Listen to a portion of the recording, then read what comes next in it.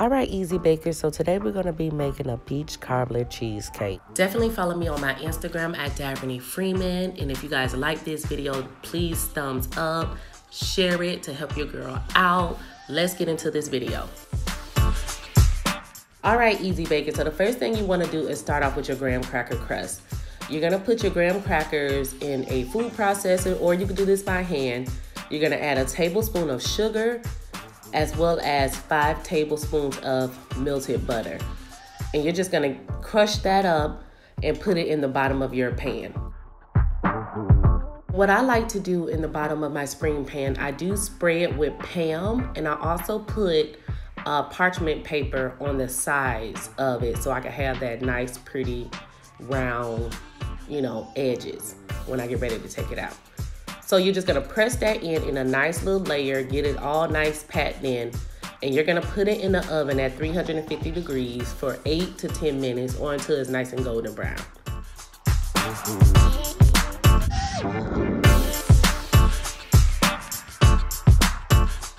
I'm gonna start with my peach cobbler filling. I take a cup of butter, and it was so crazy because you know how the coronavirus is out, so people are cleaning the shelves. I was only able to get this huge can of peaches, so I kind of had to just eyeball how much I need to put in there, because I usually use 2 large cans.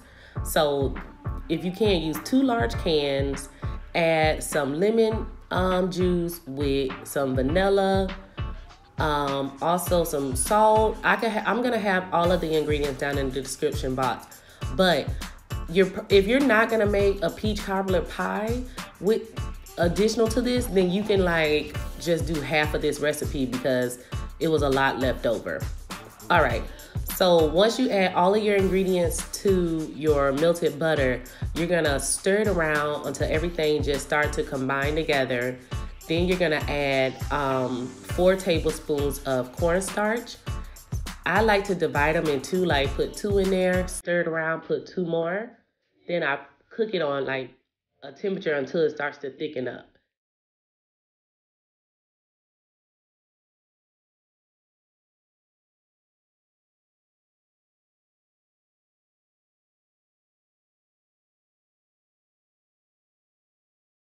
Now the fun part, we're starting with our cream cheese. So I got 8 ounces of cream cheese in here. I'm adding my sugar into this, and I'm creaming those 2 together first. So definitely make sure everything that you use is softened, so it'll help everything combine very easily. People like to say keep it at room temperature. So you just want it to be softened, and you see how creamy it is. That's what you want. You want it to be very creamy. So then I'm gonna add a little bit of heavy cream into this, mix it around some more. And I'm also gonna add my vanilla bean. Now I'm using a 1 vanilla bean, but if you do not have vanilla bean, you can definitely use 2 teaspoons of vanilla extract. I just think the vanilla bean brings out the flavor more. Then I'm gonna add 2 cups of sour cream, 5 tablespoons of, flour. And you're gonna go ahead and mix that around too until it's very nice and creamy. Make sure you scrape the sides.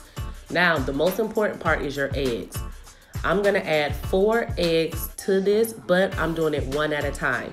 When I stir it around and I see the egg has disappeared, I'm adding another one. You do not, and look at him waiting, y'all. My kids be waiting for this food. Oh, that's so funny. So like I said, it's very important to mix your eggs in 1 at a time. Now I'm taking some of that filling juice from my peach cobbler, and I'm putting it in there, and it was so good. So then you're just gonna pour it inside of your prepared pan.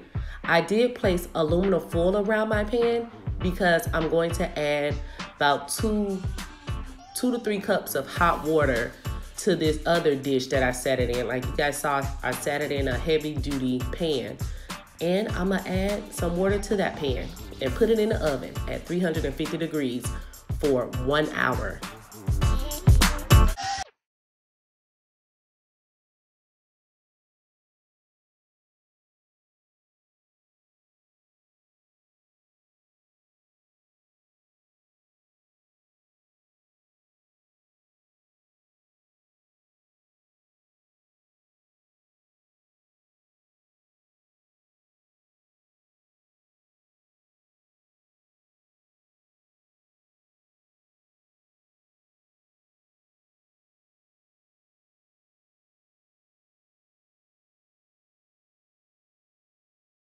So after you have baked your cheesecake for 1 hour, turn the oven off and let it continue to cook in the oven for an hour.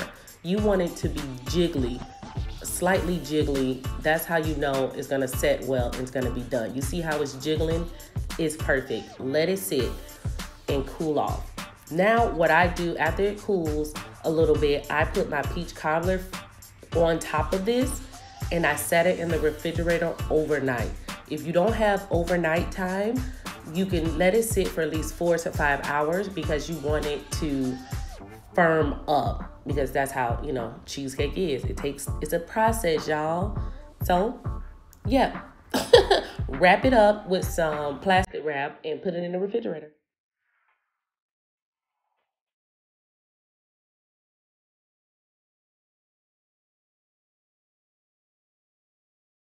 All right, you guys, so now it's the next day and I'm just removing everything just to see how it turned out. And if I say so myself, it turned out beautiful.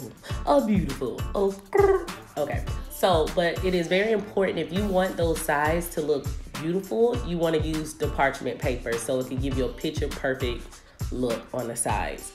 This was very creamy. The taste was wonderful.